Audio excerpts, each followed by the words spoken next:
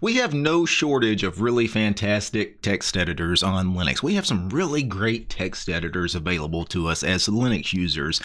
Two of my favorite text editors, of course, are Vim and Emacs. These days, I'm an Emacs user. I have been for a few years now, and I've probably made 40 or 50 videos by now about Emacs. And before that, as a longtime Vim user, I probably made about 40 or 50 videos discussing Vim on this channel. So I've made a lot of Vim and Emacs content, but not everybody wants to use Vim and Emacs because they're kind of deep topics and they have their own peculiarities, especially because you have to learn a set of key bindings, and not everybody wants to have to learn a whole new way of typing. Some people just want your standard graphical plain text editor that doesn't involve key chords and key combinations and things like that. And I have discussed some of those editors as well. I've done videos about Genie, which is fantastic. Doesn't have to use Vim key bindings or anything like that, but it is a very nice IDE that comes with a file tree and a mini map and a plugin system and really nice color schemes. I've also discussed Notepad QQ, which is a kind of a Notepad++ clone, but it's available to us on Linux, where the standard Notepad++ is Windows only. But today I came across a text editor, a plain text editor, that just blows all of that out of the water. And that text editor is called Lite-XL. So what is Lite-XL? Well, you can see from their website here, it's a lightweight, simple, fast, feature-filled, and extremely extensible text editor written in C and Lua, adapted from Lite. So there was a previous text editor called Lite, which I never used Lite.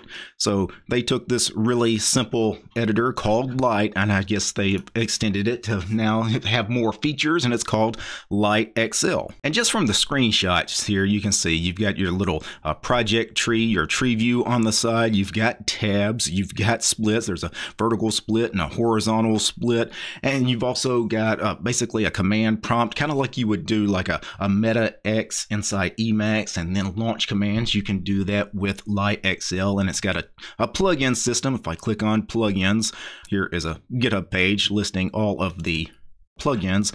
Let me go ahead and launch Lite-XL. So let me launch it here on this workspace, and you can see when you first launch it, you get Lite-XL, the version number, and it does give you some key bindings. When I say you don't have to learn any key bindings, you don't have to learn any key bindings to just edit text, right? It's just your standard plain text editor like Microsoft Windows Notepad, right? But you could do a Control-Shift-P to run a command. So Control-Shift-P is basically kind of like meta X in Emacs, right? When we can give it a command. For example, you can see one is called new doc.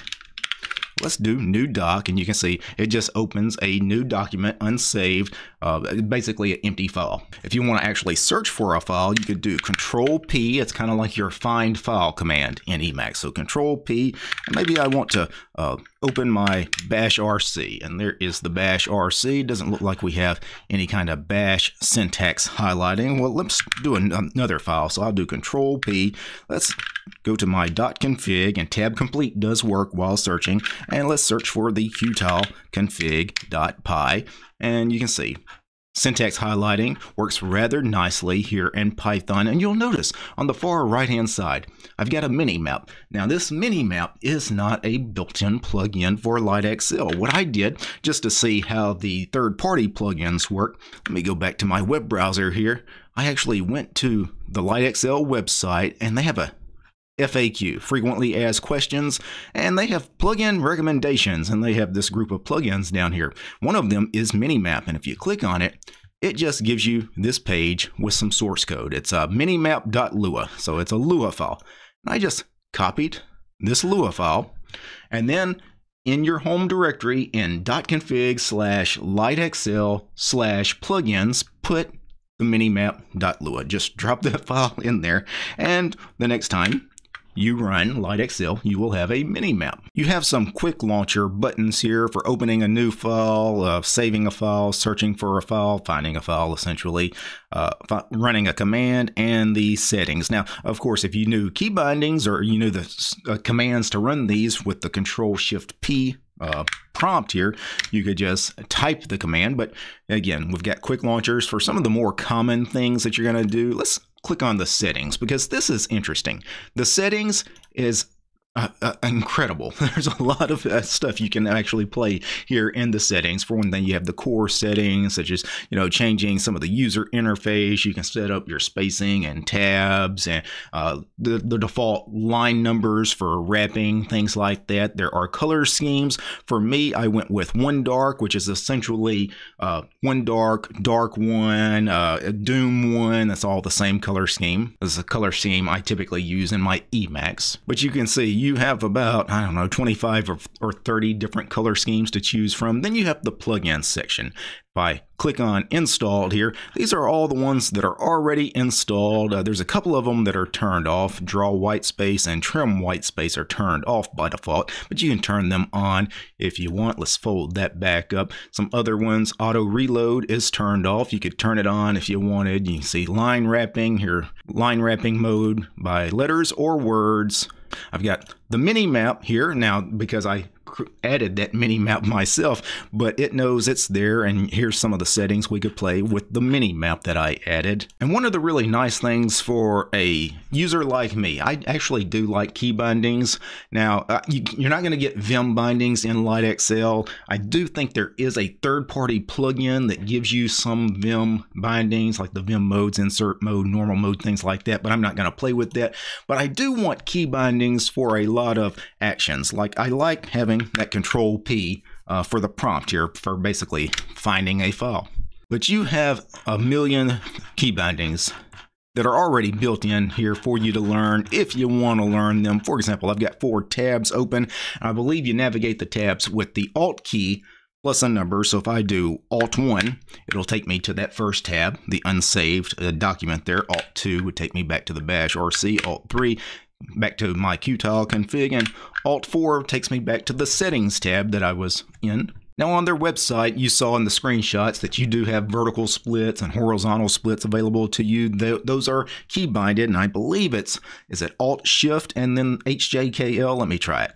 Alt Shift L for right gives me a right split. And from here, I could do Control P to find a file, and maybe I've got a Lua file here, which has nice syntax highlighting. And if I wanted to do this time a horizontal split, I could do Alt Shift and K to split up or down. J and K up and down. Of course, H is left, L is right. So Alt Shift HJKL for splitting in whatever direction you want to go in. So let me go ahead and close these splits. So this is a very quick overview. Again, a million different things you could play with here in the settings for Lite-XL. One thing I'll say is for a plain text editor, a GUI plain text editor, I think it is a nice middle ground because it doesn't force you to learn the Vim bindings or the Emacs bindings or the Cocoon bindings, all those really extensible, flexible text editors that you really have to spend weeks, if not months, learning, getting used to their way of doing things. This is very much a gedit kind of text editor, right? It's got a little bit more going on than something like gedit or Kate. Well, I don't know, Kate's pretty full featured these days as well. But what I love about this is it has some really neat power user kind of features with that really fantastic plugin system and all the cool syntax highlighting, the various color schemes. You got your project tree view here on the side. And again, there's a lot of third-party plugins out there available for you. It is under active development. It is also free and open source software. I didn't mention that, but over on their GitHub, it is licensed under the MIT license. So for years, I have been recommending people that didn't want to go the Vim or the Emacs route. You just want a regular text editor. For years, Genie has been the one I pretty much universally recommend. Go try Genie for a nice text editor / IDE. But honestly, just a little bit of time I've played with Lite-XL, I think this is going to start being the non-Vim, non-Emacs text editor that I tell people, go try. And it's not just for Linux. I say go try for you guys watching my channel. Most of you guys are Linux users, but it is also available on Windows. It's available on Mac. They've got binary packages over on their GitHub. They have an app image also over on their GitHub. Go check out the releases on the GitHub page. For those of you on Arch Linux or Arch-based distributions like I am, I found Lite-XL in the AUR, so I installed it with Paru. Now, before I go, I need to thank a few special people. I need to thank the producers of this episode, and of course, I'm talking about Daniel, Gabe, James, Matt, Paul, Royal, Wes, Armor Dragon, Commander Angry, George, Lee, Methos, Nate, Jan, Paul, Peace, Arch, and Fedora, Realities for Less, Red Prophet, Roland, Souls, Astray, Tools, Devler, Wargento, and Ubuntu, and Willie. These guys, they're my highest tiered patrons over on Patreon. Without these guys, this quick look at Lite-XL, it wouldn't have been possible. The show's also brought to you by each and every one of these fine ladies and gentlemen. All these wonderful names you're seeing, these wonderful people that help support my work because I don't have any corporate sponsors. I'm sponsored by you guys, the community. If you like my work and want to see more videos about Linux and free and open source software, subscribe to DistroTube over on Patreon. Peace, guys.